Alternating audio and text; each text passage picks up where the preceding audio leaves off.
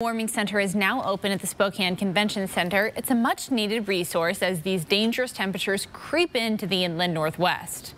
That's some below 9-degree weather. I mean, people will die here. This is a good thing. The center is open 24 hours a day through at least January 2nd, and they won't turn anyone away.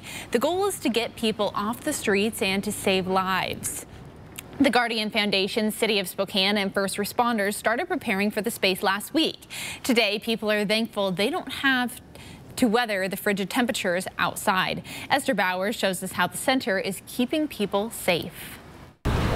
People already feel right at home here at the convention center. For those currently living on the streets, it's a blessing they aren't taking for granted. We got some below 9-degree weather. I mean, people will die here. This is a good thing. Because Jonathan Turner and his wife will spend the next few days inside a warm room, enjoying hot meals and not trying to survive in a tent. This extra effort to give these individuals an opportunity to get down here for the week is a vital part of saving lives. Mike Shaw is one of the people running the warming center. They've set up over 100 mats and won't turn anyone away.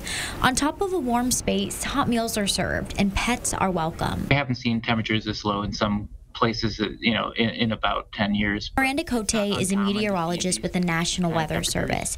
Their team is tracking the sub-zero freeze heading our way. How important is it going to be for people to take this seriously? We can underestimate how the weather can impact us. Which is why setting up this warming center is making an impact on the lives it's saving. When it gets cold outside like this, I mean, shelters are full everywhere. The reason it gives me hope is because, I mean, what I'm seeing is people laying down, minding their own business, doing their own thing. The best way to stay safe this week is to stay inside and encourage anyone you see to do the same. If you see that person and you're at a red light, tell them convention center's open, all is welcome.